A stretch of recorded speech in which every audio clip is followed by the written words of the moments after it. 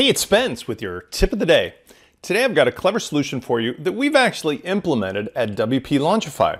And I'm going to show you in a future video how to use this same technique with other types of booking or calendar plugins. In 2021 and beyond, it's really important for you to get the information from anybody who is a potential lead to your business. At WP Launchify in particular, I often do 3, 4, 5, 6 calls a day with new leads.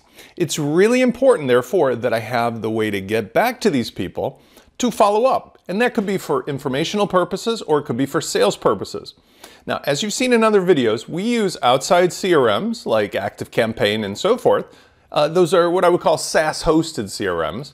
But we also really enjoy using a plugin CRM, something like FluentCRM.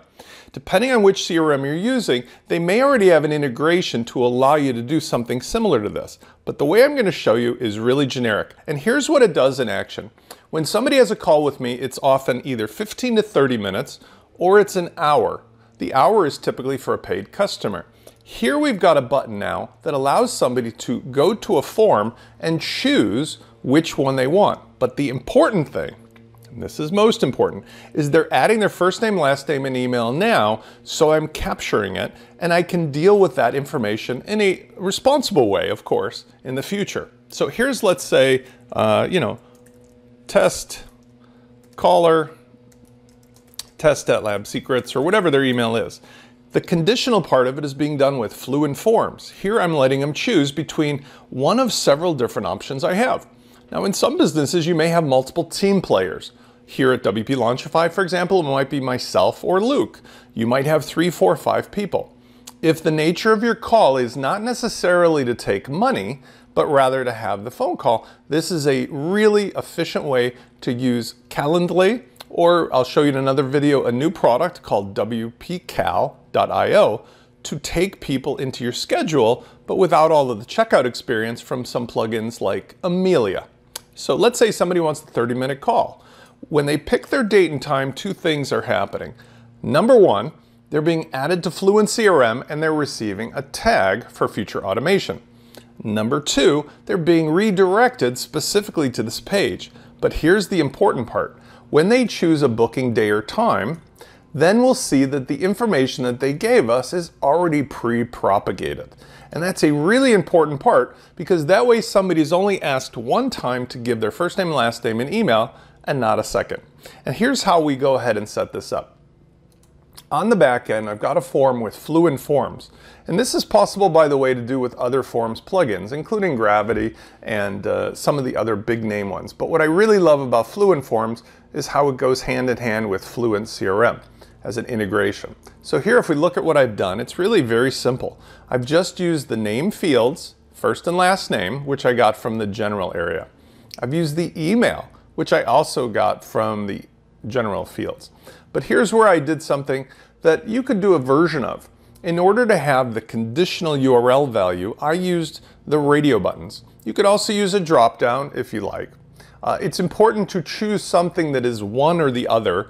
You don't want to have a multiple select here. And when you look at what I've set up, I've basically gone ahead and said, what's the length of the call? This could also be a variable or an attribute like which team member do you want to have a call with? And here in the options, I've chosen show values. And what I've done is I've written in the label is 30 minutes or 60 minutes, and that's what shows up. But the value is the URL that represents the two different Calendly calendars I have.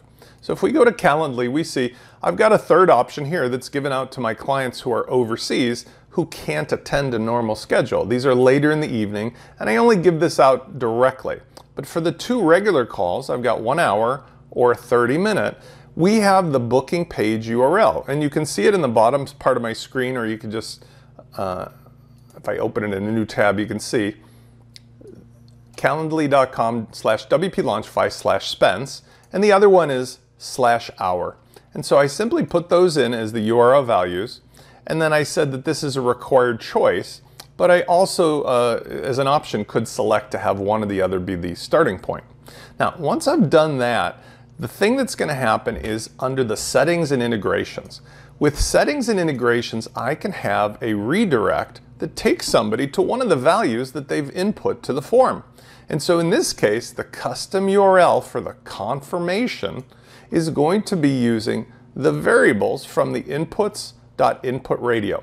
And the neat thing is, it's really not hard to choose these in Fluent. You simply go to the right-hand side and click on the 3 dots, and then choose which field it was that you were using in this case. And here, remember, I labeled that call length. And when I did that, that's what put in this information here. And the next thing I did was I want to make sure to redirect the actual values of 2 of the other form fields. I want to take the value from the names field, and I want to also pass the value from the email field. Now, fortunately, Calendly has got this documented very nicely. You simply need to use the syntax or the label of name for the one parameter and email for the other. So what I did is very similar to this. I said, pass the name field equal to, and then for the value here inside of Fluent, I did the same thing. I just chose which thing do I want to use, and I chose name, because with this particular case, it's just combining the first and the last name with a separator. So this inputs.names gives us that information. Then I used ampersand and then the attribute of email, and I said that that should equal to the input on Fluent for email. So if you're not technically oriented, don't freak out.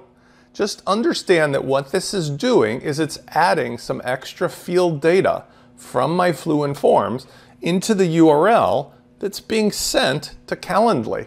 And then Calendly understands where it should go because I'm telling it the name attribute and the email attribute should be filled in with the data that's being sent here by Fluent.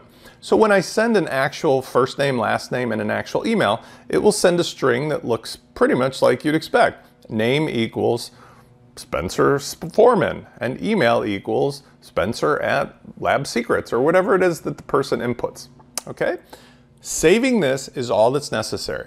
Now the upside is that I get the benefit of having a sort of gateway, sort of a traffic cop that lets me give people one particular place to click, whether it be on a page or a post or via a URL, and that form can now act as the brains of where to send somebody. But the neat thing is I can also pass lots of other data, and I'll cover this in other videos. What I can do, for example, is inside of the form itself, I could put hidden fields, and I can do other things that would pass information about the user and allow me to add them into either my Calendly meeting or something else. But best of all, they would be saved on the user profile, or I should say saved on the contact profile here in Fluent. One last thing I want to show you is the tagging. Now, I'm a big fan, and actually I like to prove to everybody that marketing automation is the thing you must start with. Here I want to make sure that I can segment the people based upon the fact that they went through this process. So one of the last things that I do here is under settings and integrations, I want to use the option for adding a tag when somebody is making their submission. So in order to do that, I'm going to go under marketing and CRM integrations, and I'm going to click on actions. And here what I'm going to do is make sure that I'm going to pass the person to the proper list in my Fluent CRM list. Mine is called main list. I'm going to map the fields, email, first name, last name, and actually in this case I'm going to map the full name because that's something I'm passing anyway to Calendly. Then I'm using a tag. So I want to give them a special tag which I set up in Fluent called Call with Spence. And if they've already got a contact in Fluent, I say, don't bother, you don't need to add them another time. But what I also have done is I've force subscribed somebody. Now, you have to be responsible yourself for what you do with the data you collect. If you're in the United States, there's no GDPR or other strict rules about it, but you still need to act with some diligence for the respect of the people who've given you their email. The thing I like about Fluent and the method of doing this instead of with ActiveCampaign is this gives me a very, very granular level of control to pull out only the people who have had a call with Spence. Then in a future automation, I can see whether or not they've purchased something, had a follow-up call, acquired one of my products, and so forth. So I can actually then do a comparison. Did they start with a free call? Did they start with a paid call? Did they end up buying something? And that kind of data is much more effective, in my opinion, than the generic data you might get from something like Google Analytics. And it's something that we're already collecting here anyway, so we might as well start the automation from day one. I'm not likely to use this data to spam these people, but I am likely to go ahead and send them a very small request of a follow-up in the event that, for example, there's interesting information, or maybe a service or a product that they would really like. This is a very simple thing for you to set up using what I've shown you here, but you'll also see a greater workup over on the website. I look forward to seeing you on the next video.